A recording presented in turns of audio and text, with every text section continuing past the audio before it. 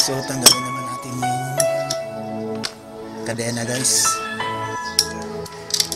Ito, nakita natin yung ano guys, yung lock ng kadena guys, nakita natin ito.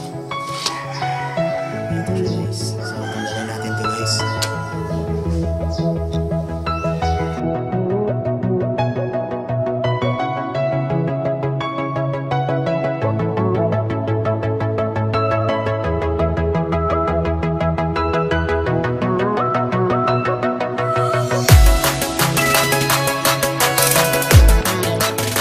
So ayan guys, natanggalan natin lahat ng mga dapat natin tanggalin at saka linisan na natin siya guys.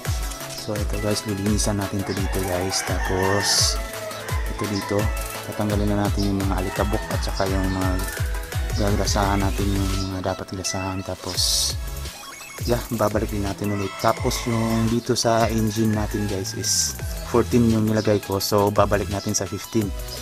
Magsa-stock tayo guys. Then lilinisan lang natin to. Gagamitan natin ng dishwashing liquid. Tapos ito rin lilinisan natin. Ito linisan din natin to. At saka itong gulong, linisan rin natin tong dito guys, sa may ano, sa may brake shoe nya dito. So let's go.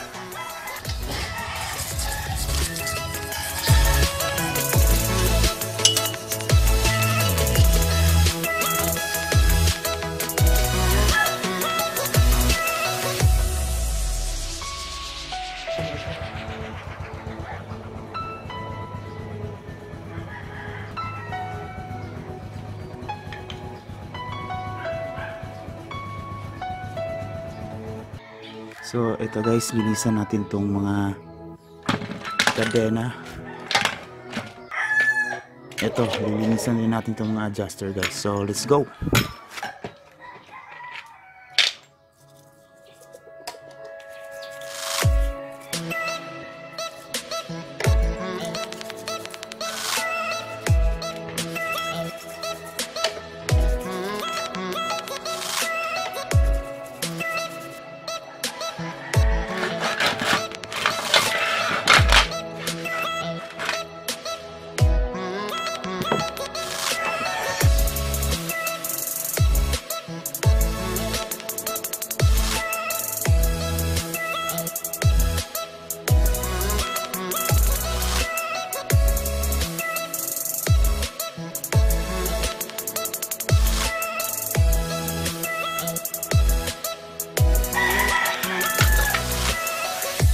Dito na tayo ngayon guys sa part na huhugasan natin yung kadena guys, and then lalagyan natin ng dishwashing liquid. So let's go.